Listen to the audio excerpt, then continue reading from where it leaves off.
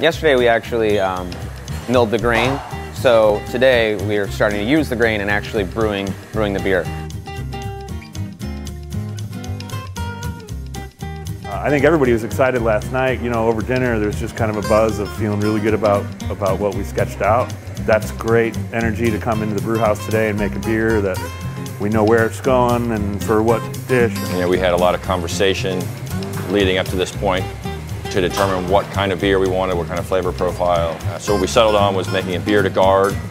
We've pushed it around a little bit. We've increased the Munich malt content a little bit because the folks at the Publican seem to be a big fan of the flavor that Munich malt imparts. So we tried to accommodate that. And then we also wanted to create some spiciness, and so we've selected a particular yeast strain to ferment this with. And then hopefully it all works out, and by the end of the day we'll be off and running with our fermentation. This is a beer to guard, but basically it's a French farmhouse ale. So the recipe, as far as I know, is a little bit rough. It's not totally well defined. I think there's a lot of room to play around as a brewer within that style.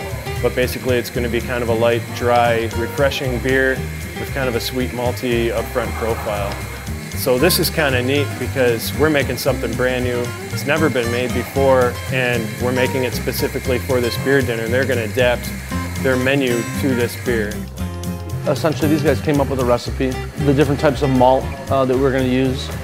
Dark Munich malt, a Pilsner malt, and then I think they call it like a two-row malt. And then we milled that yesterday. Drank some beer, drank some more beer.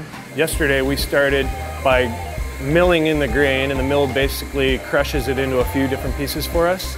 And then today we took that malt and mixed it with hot water to allow the sugar molecules to break up in a certain fashion so that the yeast will readily absorb it, and it'll be a drier beer, drier style of beer. And then after that, that sits for about an hour. We went downstairs, we sanitized the tanks and things like that with really hot water, and then we'll probably drink some more beer. The point of all this equipment that you see here is to extract sugar from grain. Of course, with any fermentable product, you have to start with sugar, because at the end of the day, we're going to feed that sugar to yeast, and it's going to turn it into alcohol for us. So like with wine, you use grapes, get your sugar from grapes. With beer, you get your sugar from grain. This big kettle here, the whole purpose of this is to extract sugar out of the grain. I think we did 146 degrees, so that's the temperature at which we're converting starches to sugars. So we did that in that big beautiful vessel up there.